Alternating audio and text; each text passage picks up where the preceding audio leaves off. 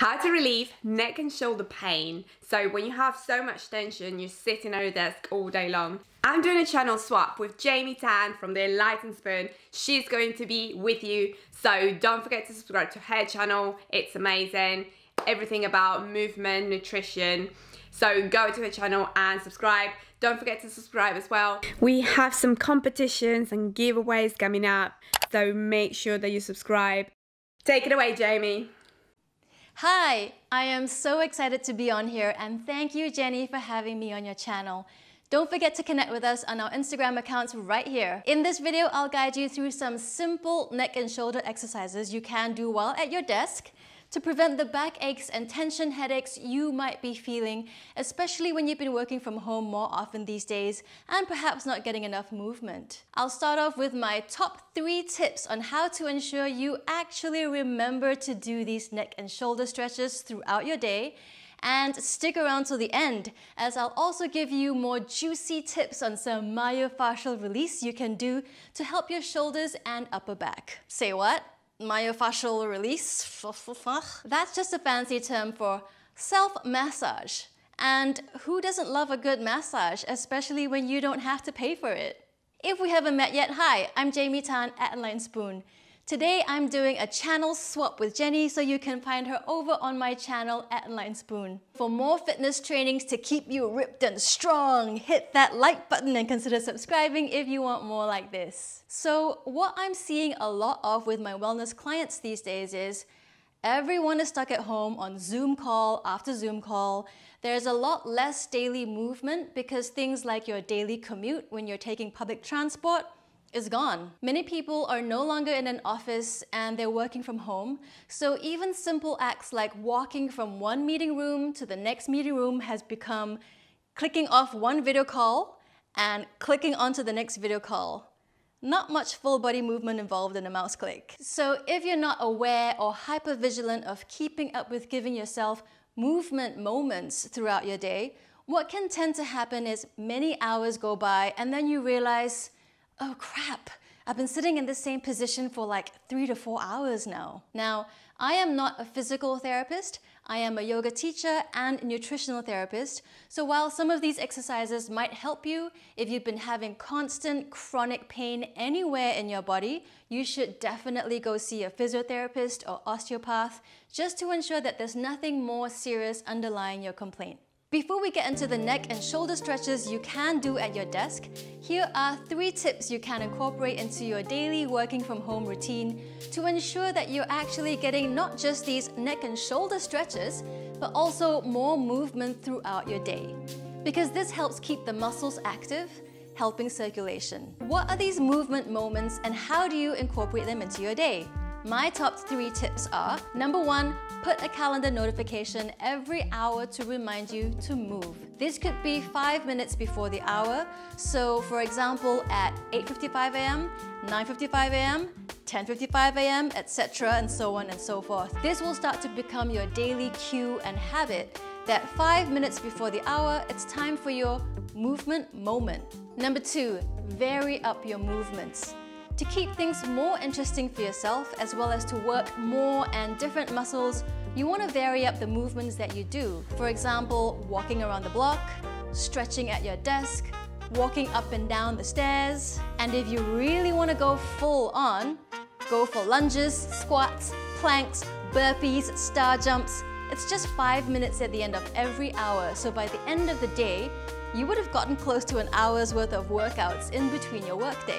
You can check out more of Jenny's videos for more ideas. Number 3, change sitting and standing positions frequently. If you've got a standing desk at home, alternate between standing and sitting every hour or so. I basically just sold my dining table so I could get this home office standing desk work situation set up at home, and I am so much happier now. And if you don't have a standing desk at home, MacGyver it and alternate between sitting at your dining table and standing at the kitchen counter or any other slightly higher console you might have, just to switch it up.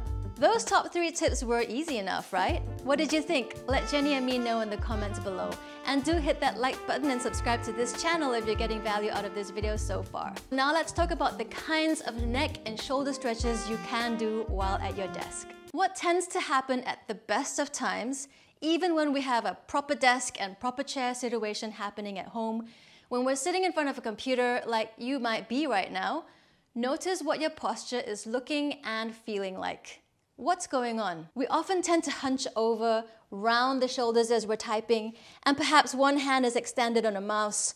So there's a lot of closing into the chest action like this going on. So what you want to do instead is every so often move the spine, upper back, shoulders and neck in the opposite direction, opening up the chest and heart, squeezing the shoulder blades together.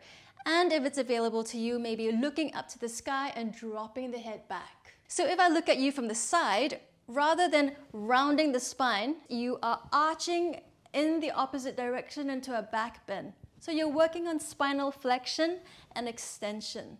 And also not forgetting spinal rotation, which are basically twists to the right and left sides. So here are some neck and shoulder stretches you can do to activate movement in all of these directions.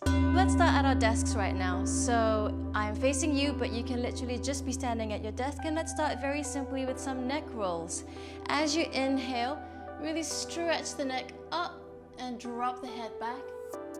As you exhale, tuck the chin into the chest. And just feel a nice long stretch down the back of your neck as you inhale, once again dropping the head back. Deep belly breaths as you exhale. Draw the chin into the chest and stretch the neck out. Inhale back to center. Now on the next inhale, dropping the right ear down to the right shoulder. And then feel that nice stretch down the side of the neck all the way down to the tops of the shoulders. If you'd like to take this a little bit deeper, you can also use the hand and very gently pull the head down, getting a deeper stretch into the side of the neck and to the top of the shoulder. Inhale back to center. As you exhale, dropping the left ear over to the left shoulder. Feel that nice, beautiful stretch down that right side of the neck, down the top of the shoulder as well. Few deep belly breaths in. If you'd like to take it a little bit deeper, pulling very gently so you get a deeper stretch into that neck. Beautiful. Inhale back to center. Very nice. Now looking over to the right shoulder, feeling that stretch down the other side. Inhale, just looking across to the left side this time around. Exhale here, inhale back to center, and then exhale over to the other side once again. Inhale as you look over to the other side, and exhale, pull very gently. Now from here, let's do some head rolls. So as you exhale, draw the chin into the chest, and then very slowly, gently roll the head on a few times. There could be certain points in your neck and shoulder as you do these head rolls that you start to feel like, ooh, that's a tight spot.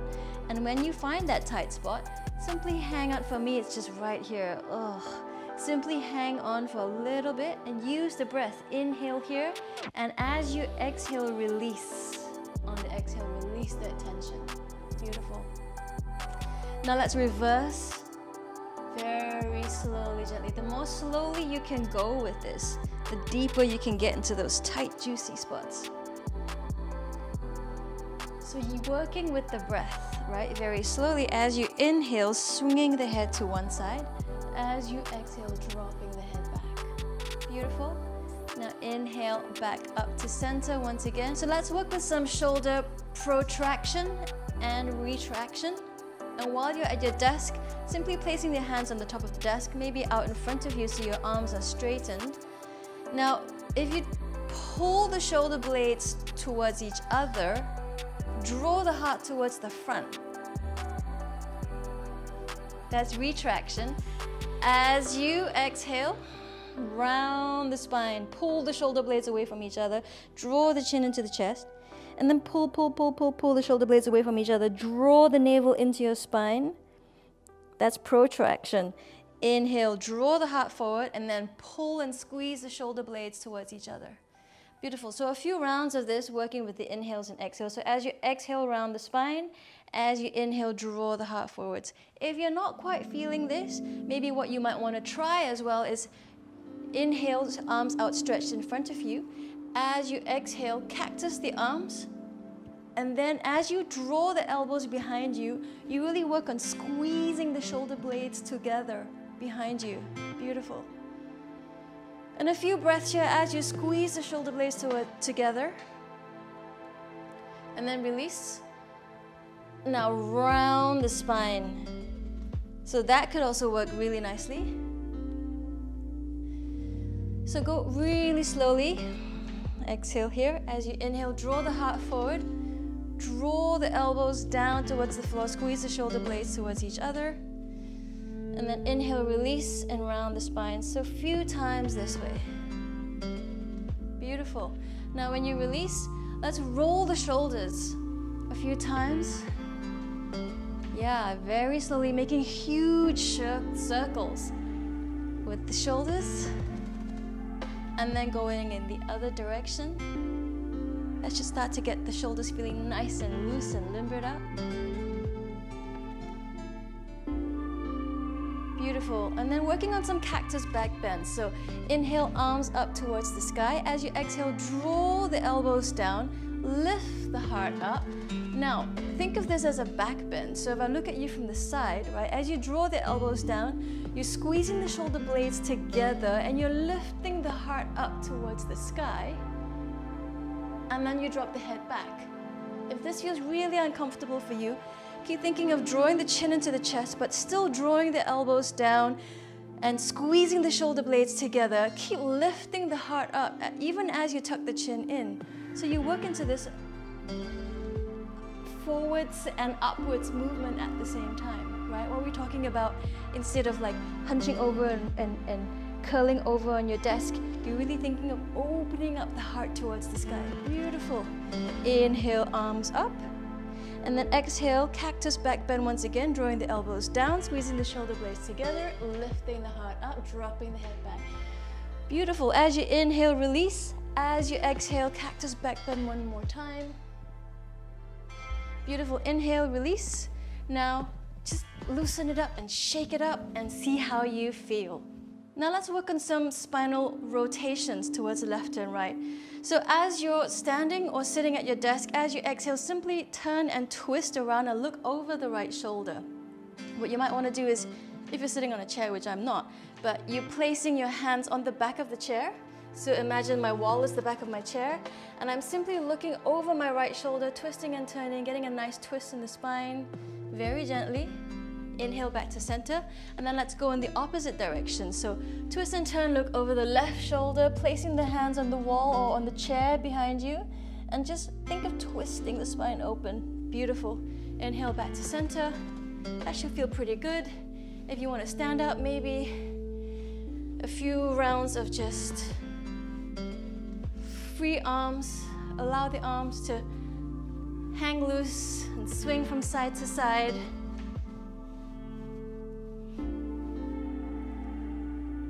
And that's all you need to do. Super simple neck and shoulder stretches, releases. Just remember to do this a few times while you're at your desk. Now for the bonus round, myofascial release or self-massage. If you find you're often in neck or shoulder pain, and with frequent use of the mouse, your shoulder blade on one side might often get jammed. You want to use a trigger point therapy ball for the neck and shoulders, or a foam roller for the lower back. I'll put links in the description below for where you can buy these. Now, if you don't have a massage ball, you can also use a tennis ball or a smaller lacrosse ball. You might need to experiment till you find the right size and hardness. So with your tennis ball, lacrosse ball, or trigger point therapy ball, all you need to do is just place this ball into the tight spots where your shoulder blade might be. So if this is sort of where my shoulder, the bone is along the side. And all you need to do is just roll yourself against the wall. Simply very slowly go up and down with the ball, or left and right. You can do this against the wall like this right now, or if you want a little bit more pressure, you can also lie down on the floor if you have a yoga mat. That might be quite intense. Sometimes what might help is if you place a towel over the ball, especially if you are lying down on it, because it's your whole body weight on it.